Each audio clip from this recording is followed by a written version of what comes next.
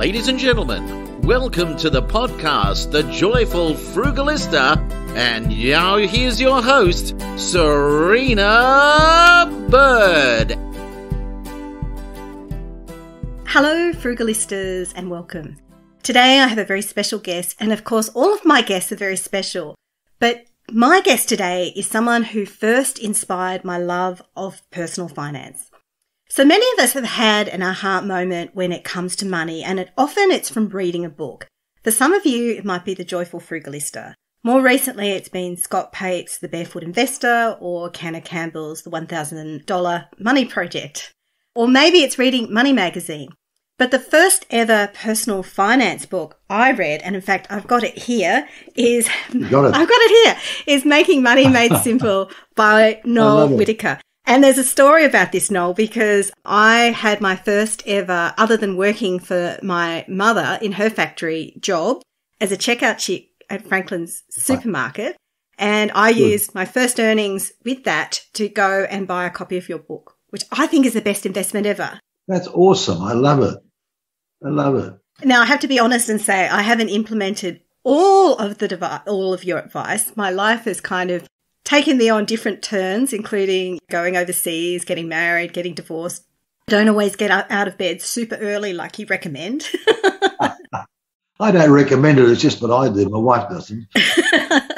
Well, I'm more of a house, so I struggle with that. But the basic principles about compound interest has stuck with me. So let me tell some of my listeners who may not know as much about you as I do about you.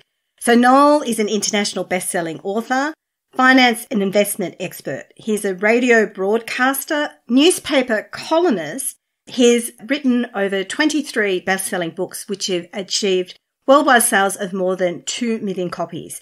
His writing reaches over 3 million people every week, including through his weekly newspaper column. Today, we're going to talk about his new book. So obviously that was his original one, which has been revised and updated. And his new book, here, is Retirement Made Simple. And unsurprisingly, this is also a bestseller, as is his original book. Well, see, what happened was that all the people who became wealthy from the first book are now older and they need retirement. Because retirement is the most complex of all. It is indeed. And what does actually make retirement so complex? Well, it's the road to death. Let's be honest. And that encompasses wills and estate planning and the fact that you or your partner, if you've got one, may get sick. You're into aged care, retirement villages.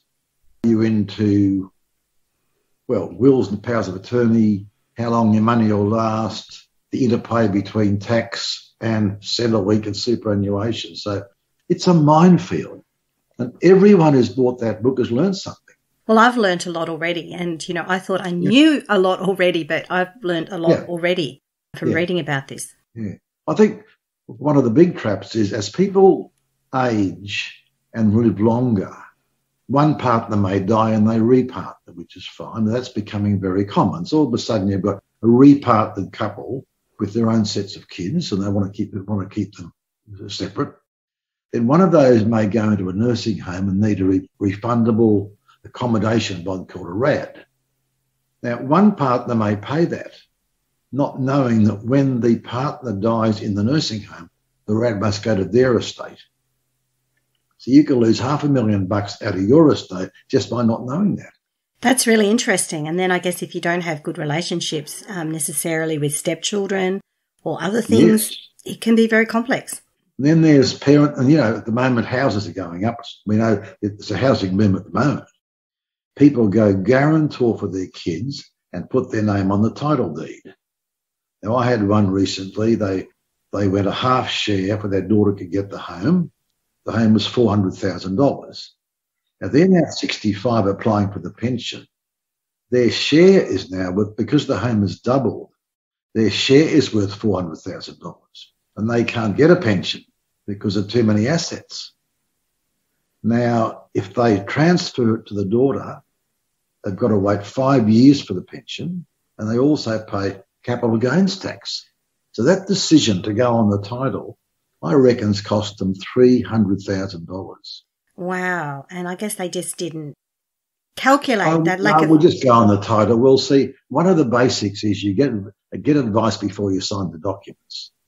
If you know what you were doing, you'd never go guarantor for your kids. Sorry, you would never go on the kid's title deed. Well, actually, both are problematic. And I guess we're in a slightly similar situation in that my husband, Neil, so second marriage once again, and his daughters are in the process of buying land and building houses. And so similar sorts of conversations we've been having at home as well. I know. So there's all sorts of things like that.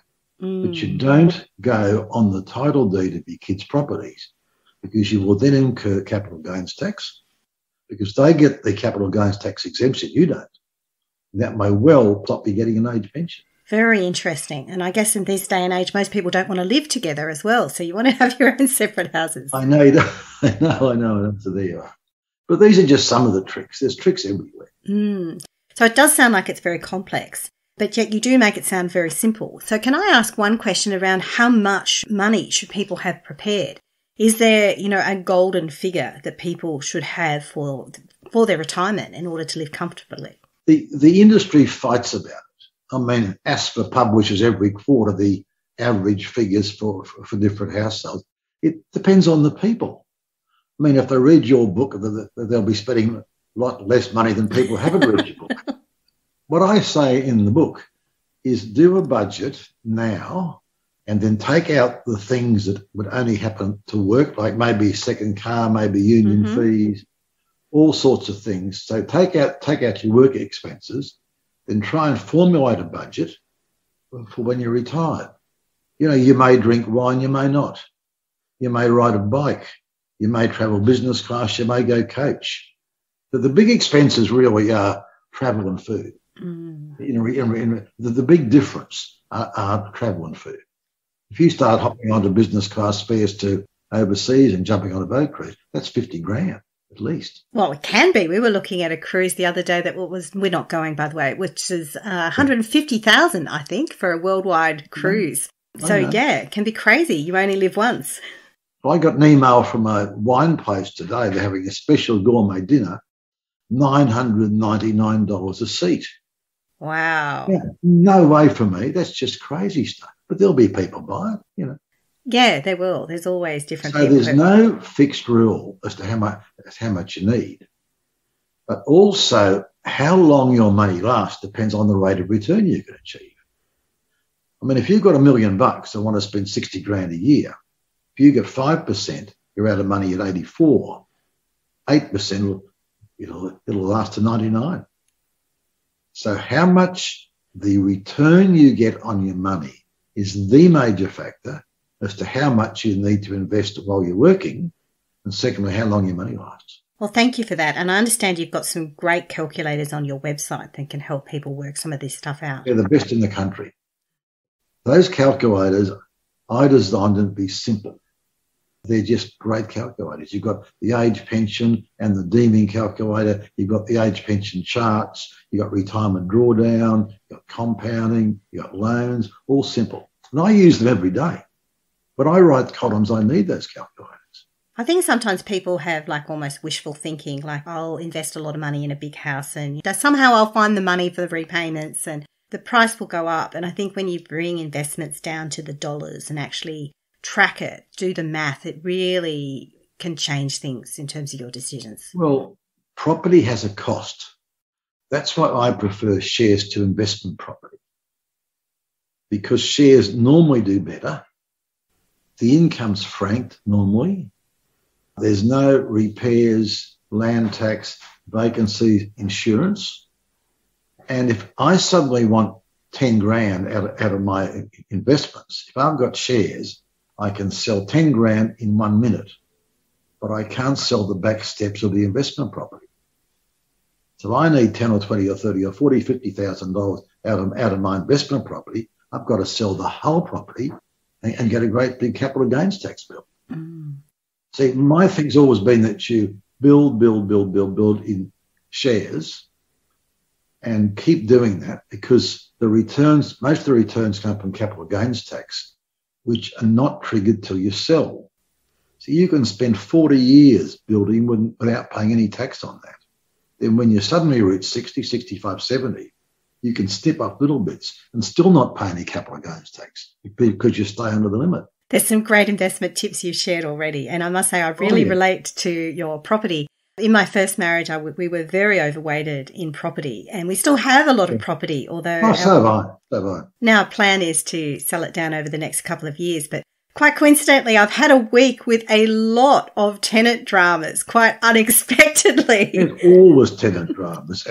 And the worst is commercial property. I mean, you don't want to, the average investor, okay, if you must have property, go residential. Don't go shops and offices unless you really know what you're doing. Because you could have a 5-year vacancy and you're still paying the rates of the land tax and the insurance. I've seen people in terrible trouble because all they had was vacant industrial property. But the commercial lease rates, when it's working, they seem very enticing. I have to admit that I've found myself looking at some of these opportunities and dreaming that maybe one day, I'd have this sort of large investment. But I agree, like often something it's only suitable for a supermarket or only suitable for a garage. It's not very transferable. Yes. It requires very specialised skills. So people who do it well are great. The average person, don't go near it because a 2 or 3 year vacancy is normal and you can't sell it if you can't find a tenant. But if you could find a tenant, you wouldn't need to sell it. It's a real catch-22. Yeah. Well, thank you for that. So are there any other investment classes that you are like it's a no-go zone for you? Well, never. Well, the key in property is to add value. The old thing, the worst house in the best street. The key in property is location. A location by itself can add value as the suburb gets better and better and better. You can never add value to an apartment because every year there's newer, better ones being built. So apartments are normally terrible. And the worst is a hotel room. Oh. Hotel rooms, worst. But almost as bad as timeshare. The worst is timeshare. And then there's hotel rooms in the worst category. I've seen some of those advertised previously and crunched the numbers. And it's also it's a luck of the draw whether they put someone in your room as well. Sure. Oh, yeah. And often the management charge very high fees, like $15 to change a light bulb or something. Oh, no, stay away from them. Go and stay in a hotel instead. Absolutely. I think for most people, just buy the index. You can buy the index. It's averaged 9% per annum since 1900. For 121 years, you've got your 9%. Normally growth about 5 and income about 4. And it'll keep doing that. And the index can't go broke. It requires no decision on your part. So for the average investor who's not sure what an index is or how to invest in one, how would you recommend they get started? Well, they buy my book, and it's all explained in detail in all my books. But also, I mean, if that's And bear in mind that the difference between Making Money Made Simple now and the one that was published 30 years ago was I discovered in that time that information by itself doesn't work. You need an action plan. So the new Making Money Made Simple combines the information with an action plan. Every chapter's got, you must do this, this, and this. It does make a huge difference because there is the whole psychology of investing. Yeah, you might know what the maths is, but actually doing that action, having the courage to start is totally a different thing altogether. Well, you start by writing down where you are now. The best map would be useless if you were lost, if you didn't know where you were. So by writing down where you are, like your house and your loan and your car, your personal loans and your super, that then leads to goal setting. Well, I still owe $400,000 on my house. Then should I focus on that? I look at my super. I'm only 35. Am I in the most aggressive category because that's the best returns?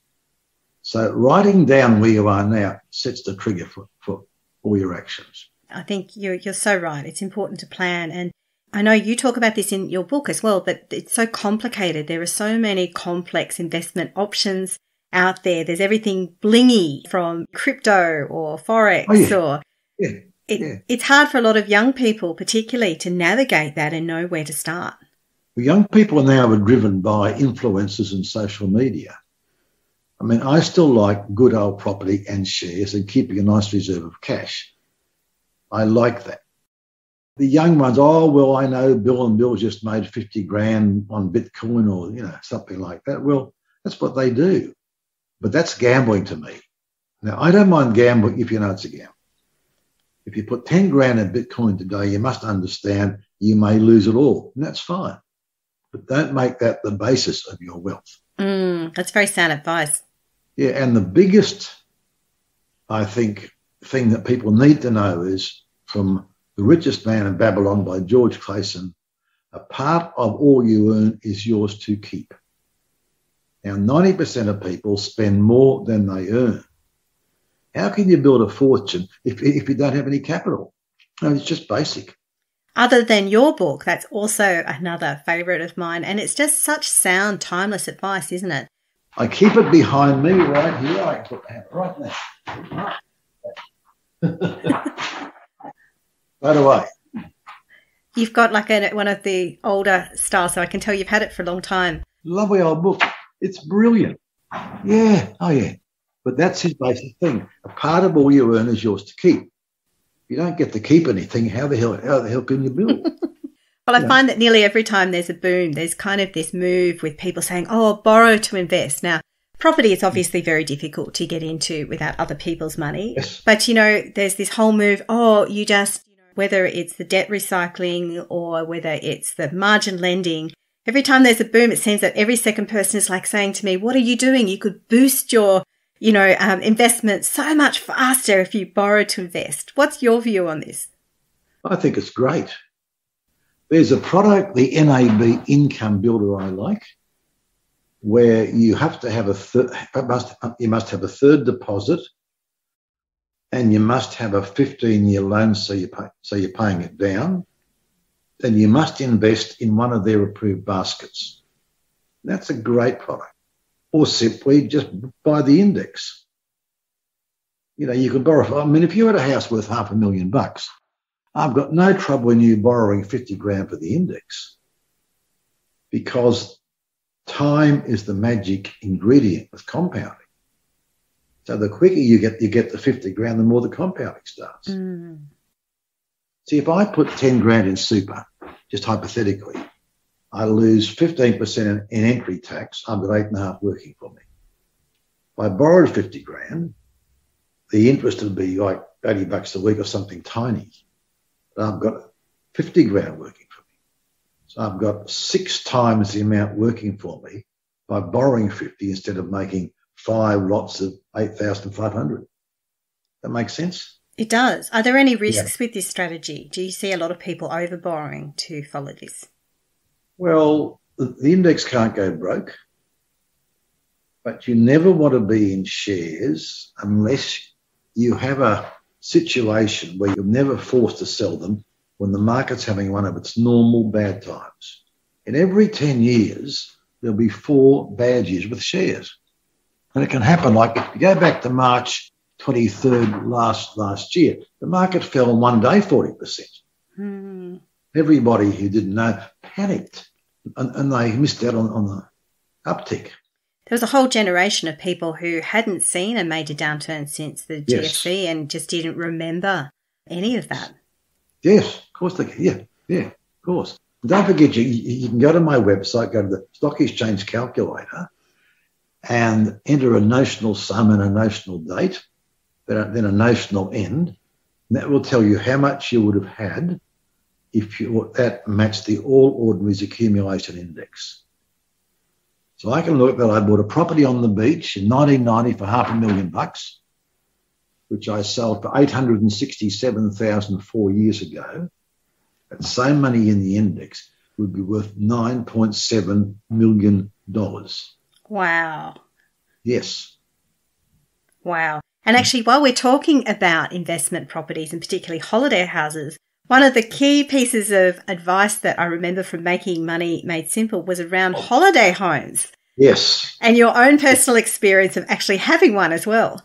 Well, you need to, I've got one now, a house at Sunshine Beach, and we love it, but that's a lifestyle choice.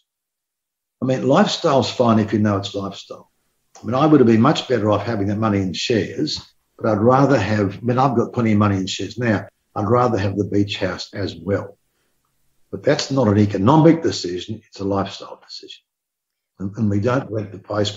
Every week we go there. It's my favourite time of the week. But that's lifestyle.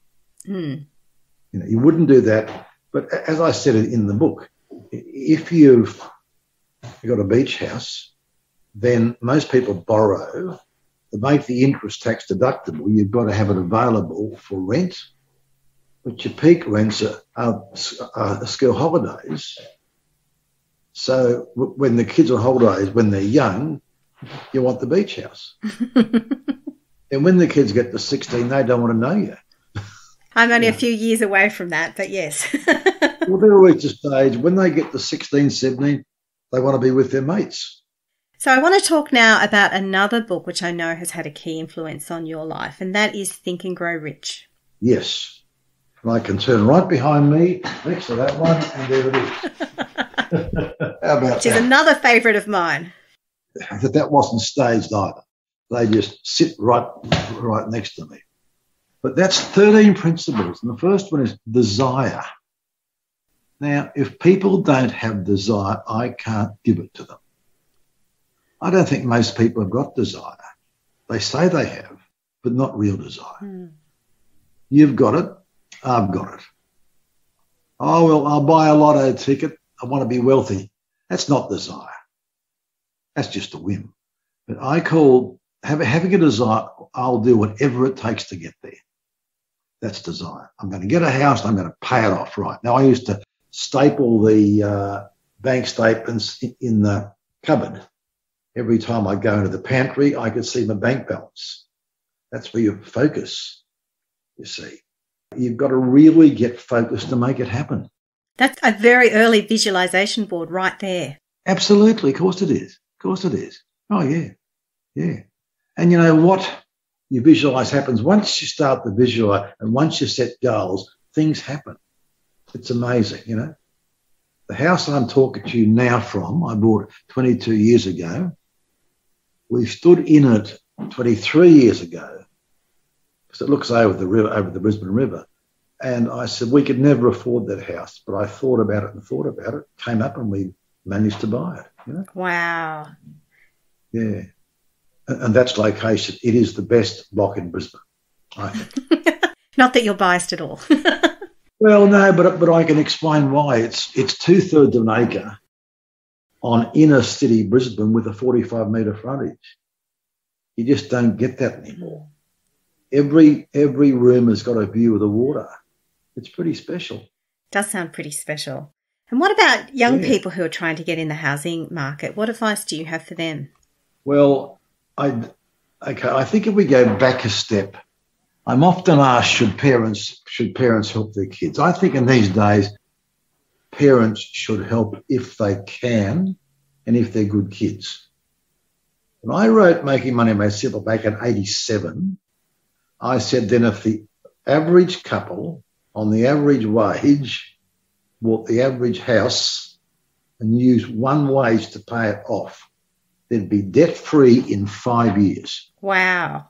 In the new book, it's same thing, but in 10 years, the mortgage is serviceable on one wage. The difference, 87, the rates were 13%. Now it's 2.5%. See, back at about 1974 in Brisbane, the average wage was about 15 grand. The average house was 30.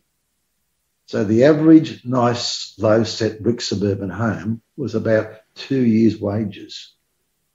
Well, now here I know that the average wage is about 80, and they're going to cost you 800, so it's 10 times instead of 2. So your house is 5 times dearer now.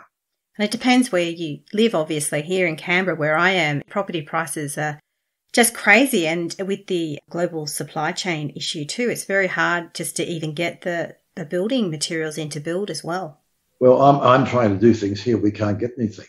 There's nothing. You can't buy a car at the moment. There's a 12 months wait on almost every car. Most people now can sell their car for more than they paid for it. It's an extraordinary situation. We're in that same boat too, because we bought a second-hand car which was much less than the insurable replaceable value. Yeah. But seeing we like our car and we only have one, we're not selling it just yet. Car's a money bucket. I remember when our kids are now 40, 38, 36, but when they were, first one was 17, we bought an old, the old square Volvo. Mm-hmm, I do. 10 grand, $10,000 with 150,000 clicks on it. They all learned to drive in that. We sold it for $6,000 about 8 years later. And that's the perfect car for kids. Mm. And I get very cranky when I see kids at private schools, only if you're turning up in a brand new Mercedes. Because, I think that's very bad. I think it's bad for parents to start buying kids those big flash cars. If you want that, you've got to earn it. Yeah, I understand. If you've got kids who are thrifty and they're savers, you could say, righto, for every $1,000 you'll save, I'll give you $5,000. There's ways to do it. But to me, you help them now when they need it. Who wants to be 100 and leaving money to your kids when they're 60 and 70? But again, only if they're good kids. And were your kids good kids? Were your kids frugal with good money habits? They're very frugal. No, they're good. They really are. Yeah. Fabulous. Well, I have one final question for you, which is, do you have a Frugalista tip to share? You've shared many investing tips throughout this podcast already, but is there something you do that saves you money? Well, there's a couple of things. I believe in what I call the guaranteed secret of wealth. You don't miss what you don't get. I've got an investment property in Brisbane, which my aunt lives in, and she's 92, so she's there. And today's her 92nd birthday. Now, we paid $216 for that 13 years ago. Now it's worth $430, so it's doubled in 13 years. It's an old apartment. And we took out a loan of $215,000. Now, I started a Heritage Bank passbook years ago, but all the spare things in there, like if I got a medical rebate check or I got a tax refund, that passbook has paid off the loan on that building. It now sits at about a $5,000 or $6,000 balance. It just grows. Just by taking that. The thing I like now is Raise, R-A-I-Z. I think Raise is wonderful. Mm-hmm. But also I like the 7-Eleven fuel app. Now, fuel in Brisbane now for super is $2.10 a litre. It's normally about $1.40.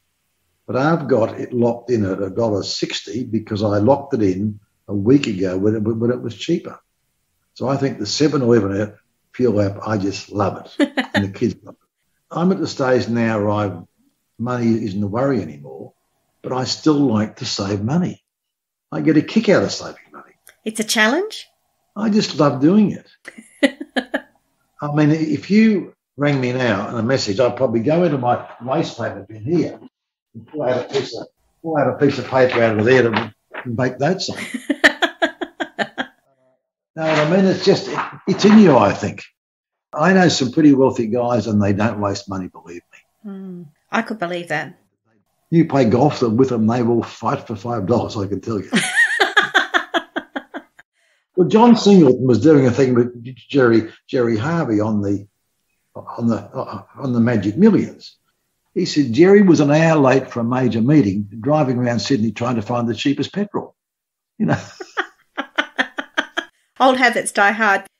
This is a really interesting thing because some of this sort of law of attraction, the literature suggests that think big, think expansively, visualize that car, buy the car.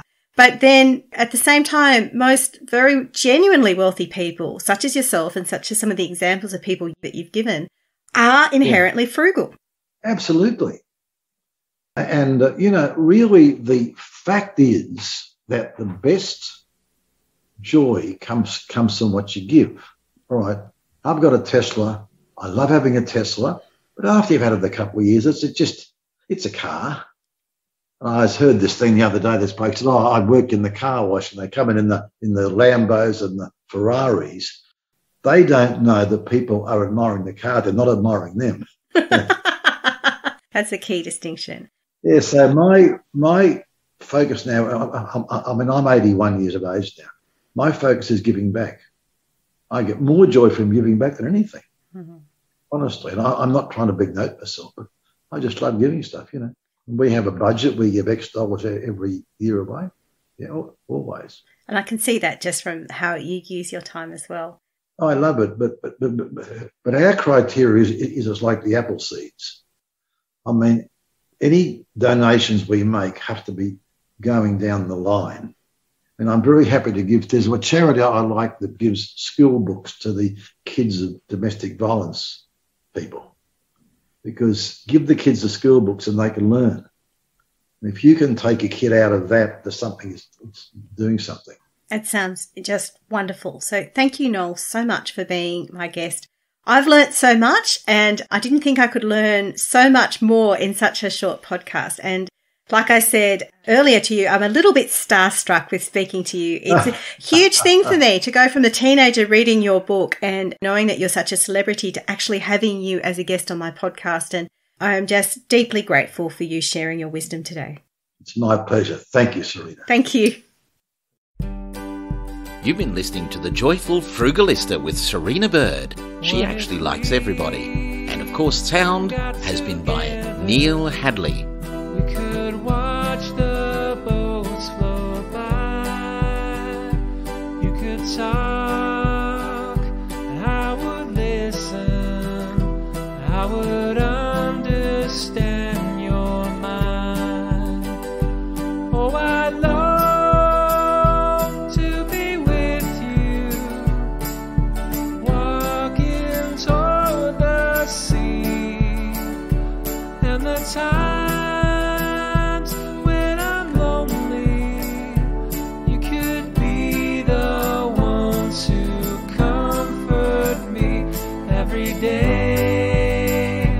I am thankful that our separate paths have crossed. Every night I lay my head down, I know I'll never feel so lost.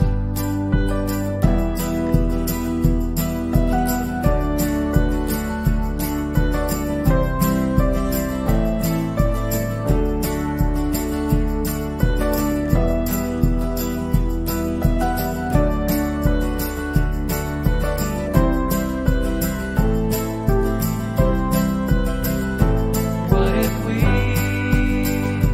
cross the river? We could start a brand new life with a house and a family. If you'd only be my wife. So I leave it to you now. You can tell me what you think. We could step to the altar. I could wake up to your face each day, and my promise